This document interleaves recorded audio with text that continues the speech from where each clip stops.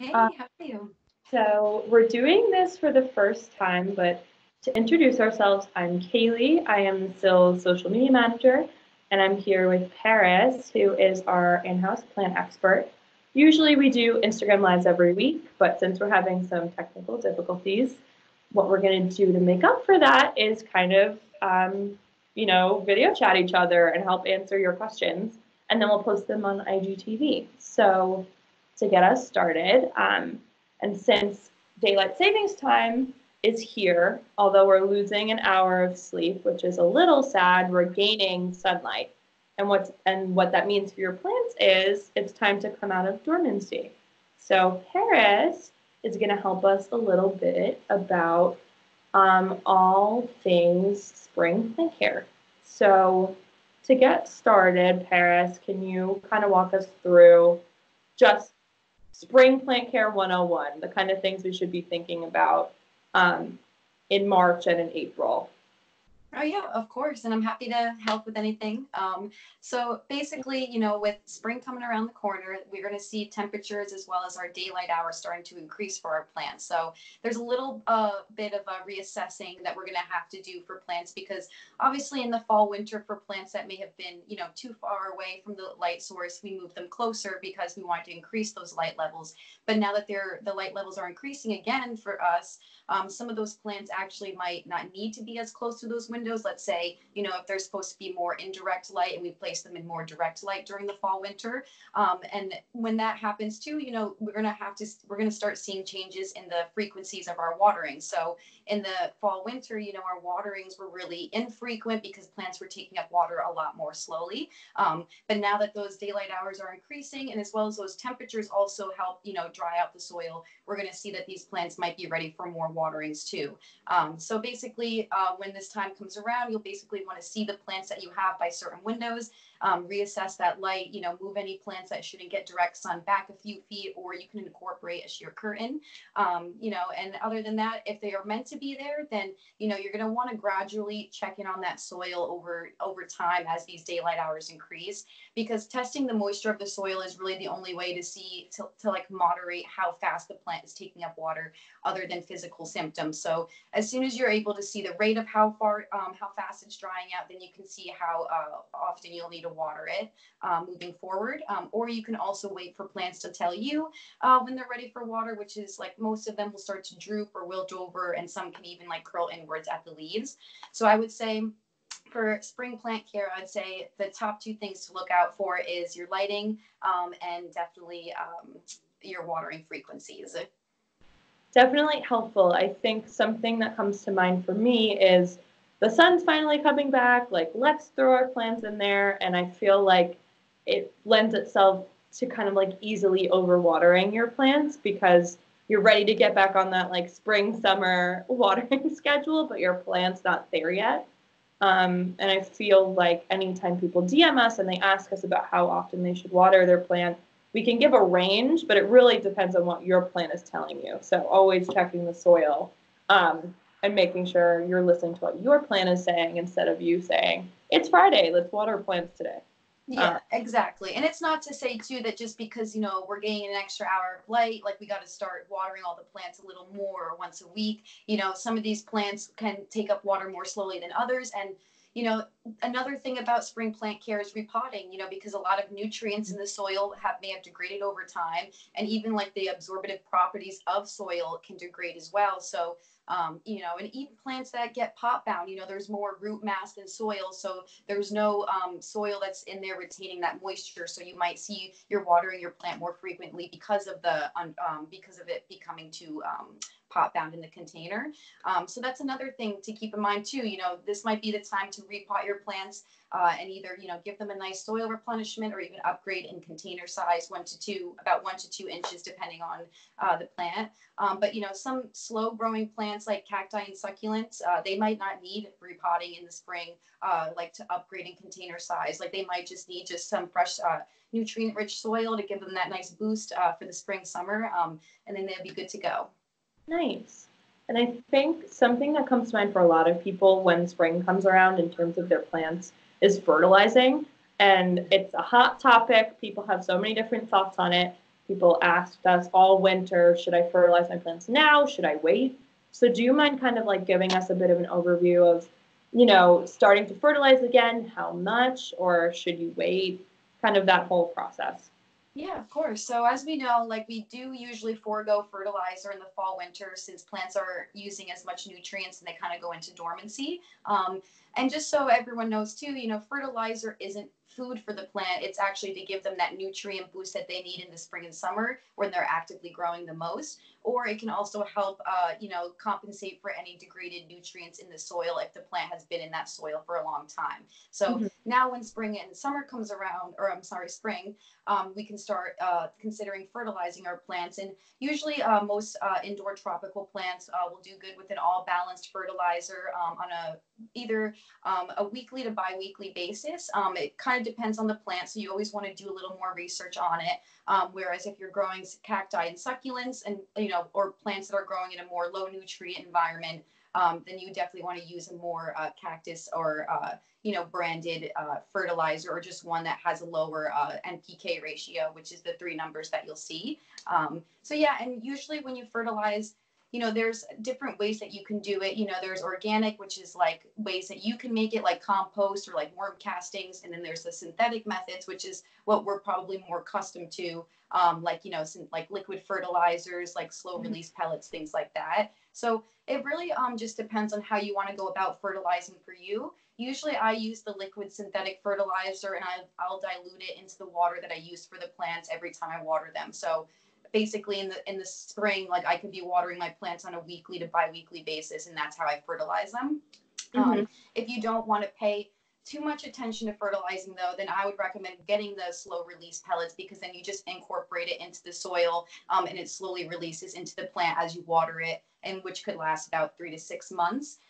That said, however, if you're going to be repotting your plants freshly during this time, then you actually don't really need to fertilize your plants, because plants get their energy from the light, but they also get the other macro and micronutrients from the soil. So when you freshly repot a plant, they're getting all that nutrients in the soil already. So there's really no need to fertilize, unless you kind of want to see a little bit of more boost and like vigorous growth.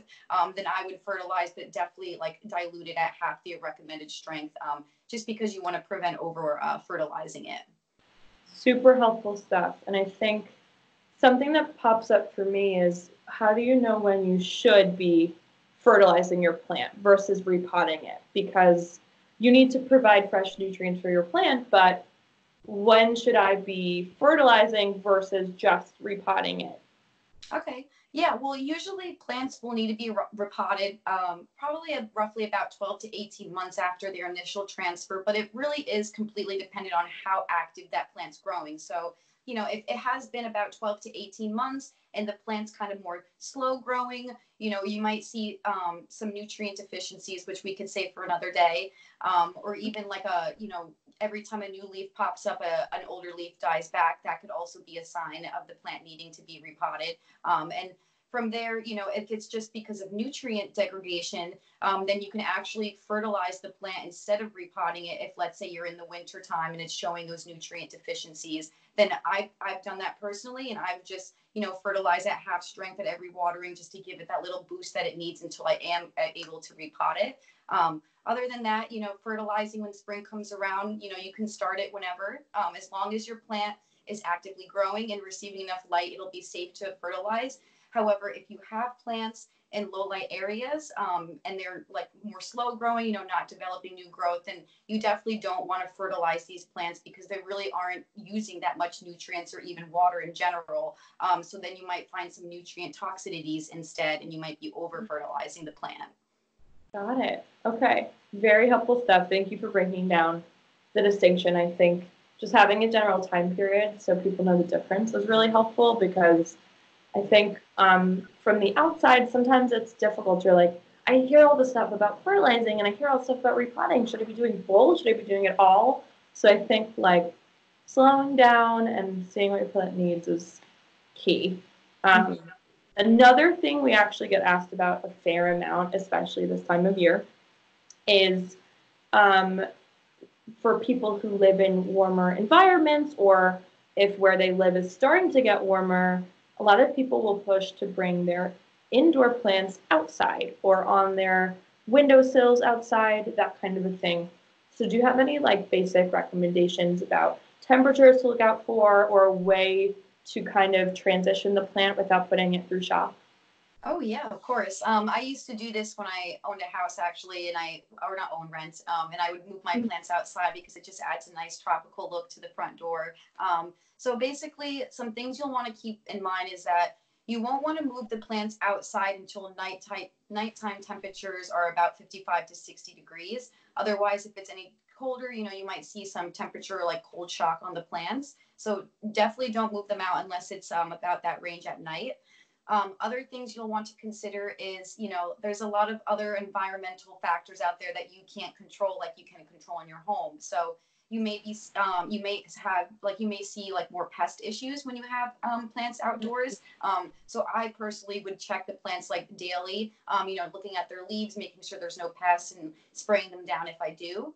Another good thing is assessing the light because obviously light outside is a lot stronger than light indoors. So you'll want to make sure that you're putting plants in the correct spot. If they're more full sun loving plants, keeping them on like the south or west side of your house will be good for them. However, if there are plants that can only tolerate indirect light, you're going to want to make sure you put them in a more shaded area or maybe like on your porch if you have like an awning on underneath. And basically, like when you're looking for that direct sun, if you can see the actual sun in view of the plant from where you're placing it and it doesn't like direct sun, then you should most likely put it in a place where it doesn't get that direct level or just put it in a more shaded space. Other than that, the last thing I would say is to only move plants out there if they have a drainage hole, because especially if you don't have them where they're covered from rain, if it does happen to rain for a day or two, a lot of that moisture is going to go into the planter but have nowhere to go. So you're going to want to make sure that, you make sure there's drainage in the pot so that any excess water can drain out. But, considering that there's, the sun could be, too intense where you have to water the plant more frequently, or maybe there's a week where it's all overcast and rainy and you don't have to water the plant. So you really have to kind of monitor the soil moisture during this time too in the transition, until you kind of get a feel of how this plant is reacting to the outdoor environment, because depending on the light levels you give it, you might see that you water it way more frequently than indoors. It could be every 2 to 3 days compared to 1 to 2 weeks. Whereas depending on if you put it in a more shaded, then it might be a week or two. So it really just depends, and it's really important to test the moisture of the soil in order to know. So Same kind of love and monitoring we do for our indoor plants, we'll do when we transition them outside, which makes sense. Are there any, if there's none, let me know, but are there any like plants you recommend never bringing outside? I don't know if there are any controversial indoor outdoor plants, but yeah, I wouldn't say there's like the right plant to put in or outside, because all these plants do grow outside, but it has to just be the correct conditions, correct light, temperature, humidity, and whatnot. So as long as you know what your plant needs, then you can know what you're able to provide outdoors for it and maybe what you need to optimize so that it can thrive outdoors. perfect. Yeah, I worry for everyone's finicky plants, especially like the big fiddly figs of the world who Yeah, that was my don't first get their thought. yep, if you don't get their conditions right, or if they're doing great indoors and you're like, maybe I'll put them outdoors, they might not love it. So be Yeah, careful. and there is like, some symptoms you could look out for. Like if you do move some plants outdoors, and I know, let's not talk about like the fiddle because they'll just display 100 different symptoms for different things. But usually if you're transitioning these plants outdoors and let's say you start to notice like blackening on the leaves, scorching, a lot of crispiness or browning, then that could be an indication that the plant is either getting too much sun or you're not watering it as frequently. Or if you're seeing a lot of yellowing or mushing or rotting accompanied with really moist soil, then there's a chance that you watered it, maybe too frequently, or maybe, you didn't realize it was going to rain the next day and the plant got drenched right after you watered it. So you just have to, be mindful of the weather at this point too. So Definitely. And make sure you bring your plant babies inside if there's crazy weather. Because I think, especially if it's a nice day, you're like, oh, I want to bring my plant outside. But then if it drops cool at night, not so great for your plants. So just Yeah, kind and of, especially with how Mother Nature has been, some days it's like really warm and other days it's really cold. So, this is something we got to consider like every day. We got to make sure those nighttime temperatures are still favorable for them so that we don't get any kind of temperature shock.